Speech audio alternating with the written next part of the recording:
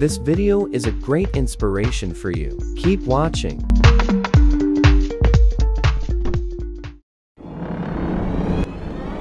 Hello, Yaman fans. Welcome back to our channel. Today, we have some thrilling news for you. Your favorite Turkish heartthrob, Yaman, has been nominated for Best Actor at the prestigious Kineo Award during the Venice Film Festival. Let's dive into all the details. Yaman recently bewitched the Canale 5 audience with his incredible performance in the new episodes of Viola Mare. As Chief Inspector Francesco Demir, he captivated viewers with his charm, romance, and intense dedication to his role.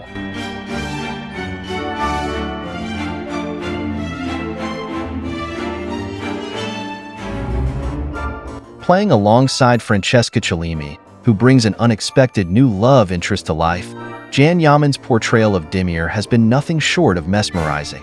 And now, his hard work and talent have earned him a nomination for Best Actor.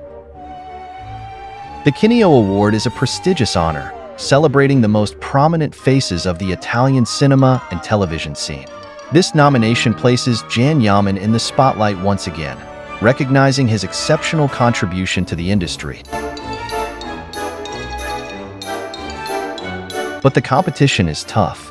Yaman is up against some incredible actors, including Luca Argentero, known for Doc in Your Hands 3, Pierpaolo Spallin, his co-star on set, and Eduardo Leo for Il Clandestino.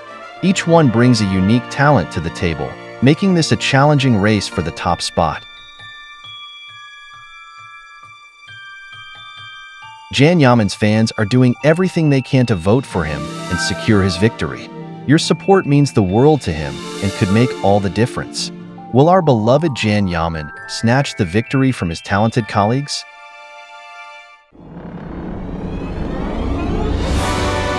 Only time will tell, but one thing is for sure.